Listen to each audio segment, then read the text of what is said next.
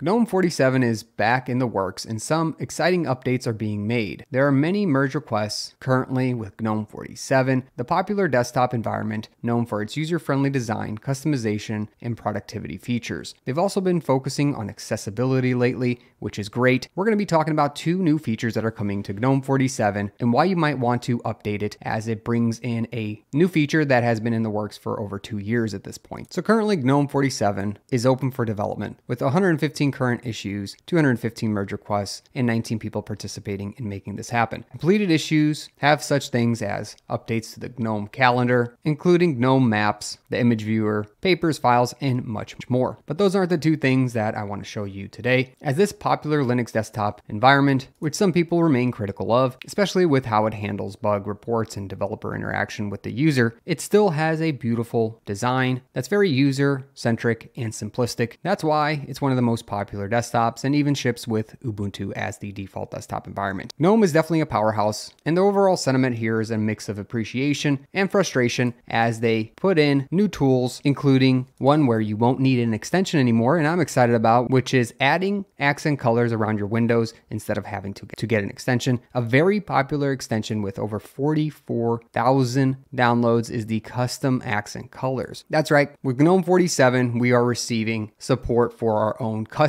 accent colors. This right here is the installed extension that you would have to get in order to actually enable this on the GNOME desktop. This here provided 7 accent colors and would be applied to GTK4 and GTK3 applications on the GNOME shell. Well, no more of this. Instead, GNOME 47 is set to have that feature enabled by default, and you will be able to select your accent color, from what I can tell, just about any color on the color wheel, as we gain the custom accent color support directly on the native GNOME desktop environment. Quite exciting for those of us who like to further customize our desktop environments and the colors on our shell. A lot of us are going to be happy to see this change happening with the latest GNOME. But this isn't the biggest change that is happening. There has been some development for the last 2 years. It's been ongoing, but before we get to that, make sure to smash that like button for me if you like this type of video. Moving on to making X11 dependency optional. That's right, an excellent change is being announced from an issue that was created over 2 years ago by a user, making X11 completely optional and allowing Mutter being built in as only a Wayland compositor. So there was a lot of things to do over the years, and there's actually a checklist here which I'll be providing a link in the description below so you can check it out yourself. Many files had to be changed, including libraries, and with most of the checklist items completed at this point, there has been an announcement that with GNOME 47 there's going to be a build allowing the disabling of X11. So what does this mean? Disabling X11 by default will allow the system to actually have less dependencies, making it a suitable environment with less bloat if you choose to go down the Wayland route. A lot of modern Linux desktop environments are